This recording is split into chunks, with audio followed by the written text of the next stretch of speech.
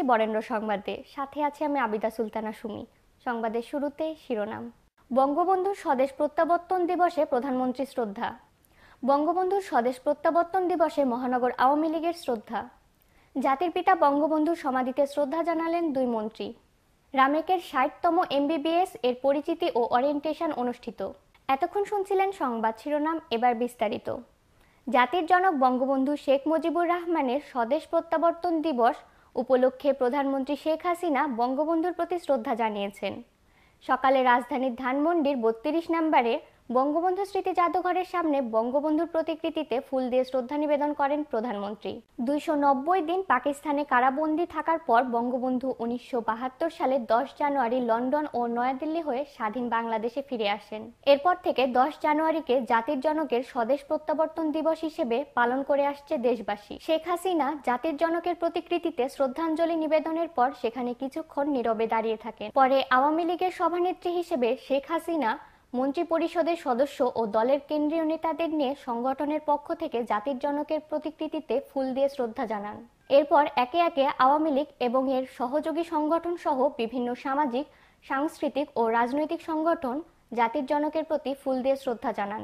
এরপর একে একে আওয়ামী লীগ এবং এর সহযোগী সংগঠন সহ বিভিন্ন সামাজিক, সাংস্কৃতিক ও রাজনৈতিক সংগঠন জাতির জনকের প্রতি ফুল দিয়ে শ্রদ্ধা জানায়। রাজশাহীতে যথাযোগ্য মর্যাদায় পালিত হয়েছে বঙ্গবন্ধু শেখ মুজিবুর রহমানের স্বদেশ প্রত্যাবর্তন দিবস। বুধবার সকালে রাজশাহী মহানগর আওয়ামী লীগের কার্যালয়ে মহানগর সাধারণ সম্পাদক ডাবলু সরকারের নেতৃত্বে বঙ্গবন্ধু শেখ মুজিবুর রহমান সহ জাতীয় ৪ নেতার প্রতিকৃতিতে পুষ্পমাল্য অর্পণ করা হয়। পরে দলীয় কার্যালয়ে বঙ্গবন্ধু শেখ মুজিবুর রহমানের আত্মার রুহের মাগফিরাত কামনা করে দোয়া মাহফিলের আয়োজন করা হয়। এ সময় উপস্থিত ছিলেন মহানগর আওয়ামী লীগের সহসভাপতি বীর মুক্তিযোদ্ধা মোহাম্মদ আলী কামাল, মহানগর যুবলীগের সভাপতি রমজান আলী, কেন্দ্রীয় ছাত্রলীগের সহসভাপতি ফারিয়া জামান অন্না সহ আওয়ামী লীগের ও অঙ্গ সংগঠনের নেতাকর্মীরা উপস্থিত ছিলেন। জাতির পিতা বঙ্গবন্ধু শেখ মুজিবুর রহমানের স্বদেশ প্রত্যাবর্তন দিবসে গোপালগঞ্জ টুঙ্গিপাড়ায় জাতির পিতার সমাধিতে শ্রদ্ধা জানালেন মন্ত্রী আনিসুল হক ও আ.ফ.ম. মোস্তফা কামাল। শ্রদ্ধা নিবেদন শেষে মন্ত্রী বলেন, ডিজিটাল নিরাপত্তা আইন বাতিল হওয়ার কোনো সম্ভাবনা নেই, তবে আইনটির যাতে কোনো অপব্যবহার না হয়, অ্যাবিউজ না হয় বা বিশৃঙ্খলা না হয় সেসব বিষয়ে কঠোর নজরদারি রাখা হবে। আইন বিচার ও সংসদ বিষয়ক মন্ত্রী আনিসুল হক একথা বলেন। অর্থমন্ত্রী আ.ফ.ম. মোস্তফা কামাল বলেছেন, বিশ্বব্যাংক সবসময় আমাদের জিডিপির গ্রোথ নাম্বারটা কনজারভেটিভলি এস্টিমেট করে। তারা কখনো আমাদের জিডিপি ৬.৫% ওপরে হবে তা বলতো না।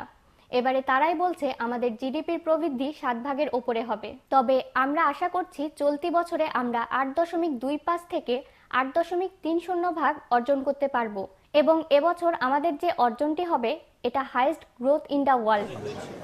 আমরা শ্রদ্ধা জানাতে এবং এই শ্রদ্ধা জানিয়ে আমরা আমাদের কাজ শুরু করতে চাই। গতকালকেই আমাদের আসার কথা ছিল সকলের সাথে, কিন্তু কিছু ব্যক্তিগত অসুবিধার জন্য আমরা আসতে পারি না। সেই ইমিডিয়েটলি আজকে এসেছি। আজকে বঙ্গবন্ধু আমাদের মাঝে ছিলেন, তিনি এখনও আছেন। তিনি আমাদের সকল ভালো কাজের অনুপ্রেরণা উৎস। তিনি থাকবেন আমাদের মাঝে সূর্যের মতো তিনি কামা সারা দেশে। জাতিপিতার মতো যারা জাতিপিতা কখনো মৃত্যু হয় না, জাতিপিতা আমাদের মাঝে আছেন, ছিলেন, থাকবেন। আমি আমাদের এখন যে প্রশ্নটি ক্রিকেট স্টেডিয়াম নিয়ে আমাদের, আপনারা জানেন আমাদের সরকারি যে পরিকল্পনা হলো প্রত্যেক উপজেলা লেভেলে একটি ক্রিকেট স্টেডিয়াম। রাজশাহী মেডিকেল কলেজের ৬০তম এমবিবিএস কোর্সের পরিচিতি ও ওরিয়েন্টেশন অনুষ্ঠিত হয়েছে। বুধবার সকালে রামেকের কায়সার রহমান চৌধুরী অডিটোরিয়ামের এ পরিচিতি সভা অনুষ্ঠিত হয়। রাজশাহী মেডিকেল কলেজের অধ্যক্ষ ডক্টর মোহাম্মদ নওশাদ আলীর সভাপতিত্বে প্রধান অতিথি হিসেবে উপস্থিত ছিলেন রাজশাহী মেডিকেল বিশ্ববিদ্যালয়ের ভাইস চ্যান্সেলর ডক্টর মাসিম হাবিব। বিশেষ অতিথি হিসেবে উপস্থিত ছিলেন রামেক হাসপাতালের পরিচালক ব্রিগেডিয়ার জেনারেল জামিলুর রহমান, রামেক উপাধ্যক্ষ ডক্টর বুলবুল Hasan, professor doctor Khalilur Rahman, professor doctor Mamun Hossain, doctor Jawadul হক, ডক্টর সুলতানা পারভিন সহ নতুন শিক্ষার্থী ও অভিভাবকগণ। এবারে এমবিবিএস কোর্সে ২২০ জন শিক্ষার্থী ভর্তি হয়েছে।